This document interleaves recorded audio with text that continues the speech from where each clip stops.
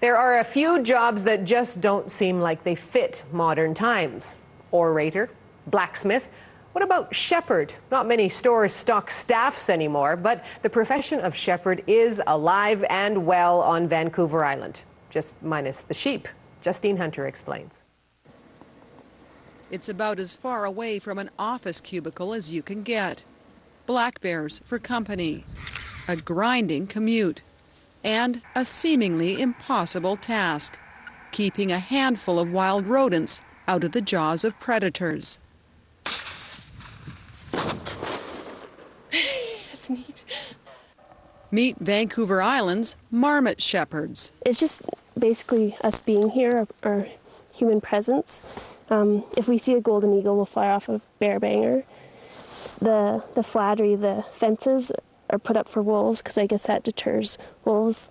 And just like at night we'll camp in the meadow too, or just on the edges of the meadow. So hopefully like if a cougar came, they'd smell us.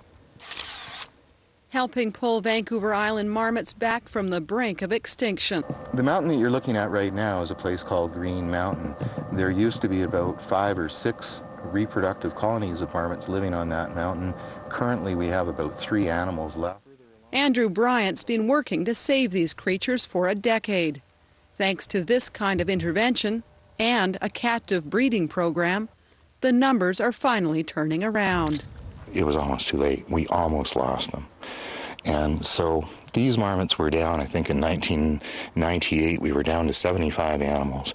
We're up to, in total, in captivity and the wild, about 125. So we're a long ways from being out of the woods, and we've got a lot of work ahead of us. But at least the trend, for the first time in years and decades, is positive. To be there at the time that you actually can say, I helped save this species. For the first time, a cautious optimism, but still an uncertain future.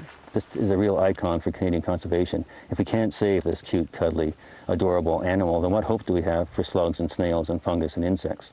And we have to demonstrate not only to Canadians but to the world as a whole that we have enough responsibility to be able to harvest the forests on this land and to mine it and to live here and still to retain our species.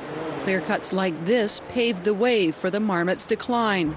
Logging that isn't going to stop, meaning it'll take many more years of intervention to ensure the marmot's survival. Justine Hunter, CBC News, near Nanaimo.